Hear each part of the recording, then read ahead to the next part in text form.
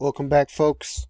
Looks like things are heating up quite quickly as President Trump has made some over-the-top statements about what he would do in a retaliation. He's actually threatened the culture of Iran, not only its military installations, but its culture in general. And that's quite troubling because you generally do not want threats to be at innocent civilians or archaeological structures. Iran has a very ancient culture, and this is actually a church. What do you know? A church in Iran, a Christian church, the Armenian church, and you would hate to see something like this get destroyed because of a power play move. The Iranians have grieving the loss of one of their leaders with a red flag over their mosques. It's supposed to symbolize it's a blood flag, and they had 3 days of mourning for Soleimani. Very interesting stuff. Actually, I was reading into what happened to Soleimani is that he was actually looking to de-escalate tensions, and it was kind of, people were thinking, a trap set by Saudi Arabia, who the Saudis were actually mad at Iran because of their oil fields. They feel like there was a connection there. So supposedly they had sent a message to Iran that they'd be willing to de-escalate tensions in the region, and that Soleimani, he was welcomed there by the president of Iraq.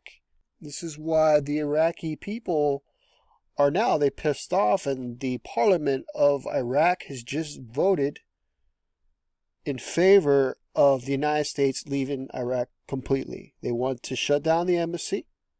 They want all the troops gone. They even want a boycott of American goods, and they want all bases closed permanently. And that was just voted on by the people of Iraq.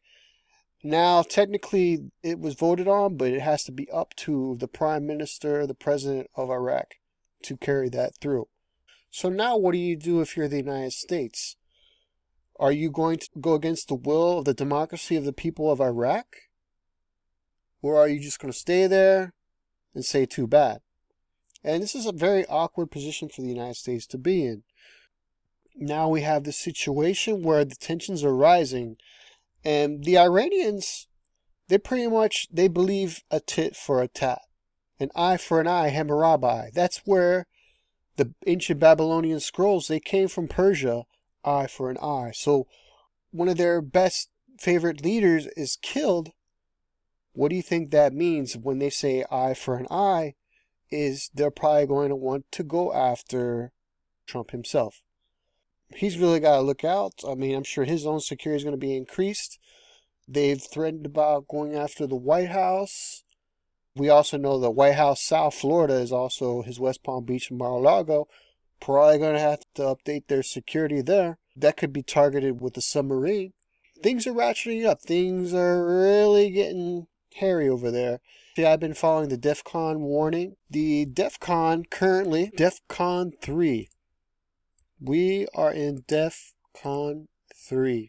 Just to give you an idea, a website, they're not overly exaggerating. Defcon 3 is pretty serious. If you look at their Defcon history, they just don't throw these around very easily. Well, we had Defcon 2 in 1991 of the Gulf War. So we're really at one more level, and then here's a major war in the Gulf. 1976 was a Defcon 3. 1973, the Yom Kippur War. And then we have the Cuban Missile Crisis, Defcon 2. So we are really at the brink. So I don't think I was really exaggerating yesterday when I was telling people to prepare for World War III. Because you have to think now that Iran, with the loss of their dear leader, that they're going to want revenge. And they've actually said specifically they don't want to target civilians.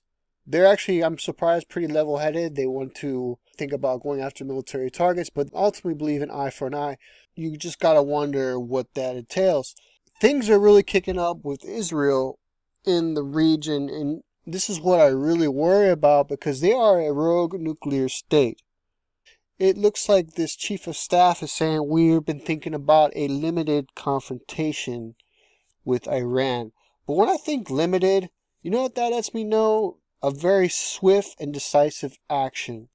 I would not be surprised that if Iran any move towards Israel, that Israel would be quick to nuke them. I could see that very well happening. When I hear limited, that's what I think, is they would throw a couple nukes. What would that do? Well, for one, you would have a complete destabilization of the Middle East.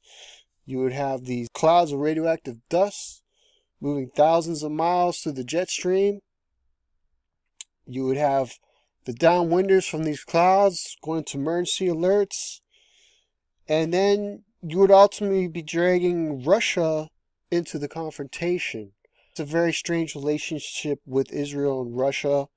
On some points they agree, but Iran has been pretty close ally with Russia. I think that they could get dragged into this, and that's pretty frightening when you consider putting Russia at odds with the United States, nuclear powers. So cooler heads hopefully will prevail. This looks like it's coming to a point where if it's not toned down, it's just going to keep heating up. I stand by my statements that you should probably be getting your passports in order. You should probably be looking at South America as a destination. You should probably be having a lot of extra food supplies built up. The basic essentials, really. And just prepare for an event. It's possible that an EMP could knock out the grid. This was what I was worried about with Hillary Clinton. I wasn't one of these anti-Trumpers. Back in 2016, if you follow my videos, I did a lot of videos telling you we should worry about Hillary Clinton because I saw her Russian rhetoric and how she was the one that also said she wanted to go to war with Iran and was willing to do that with Russia as well. I saw a lot of shady stuff out of her, and I made a lot of videos bashing Hillary because of stuff like this, of war. And I hate war.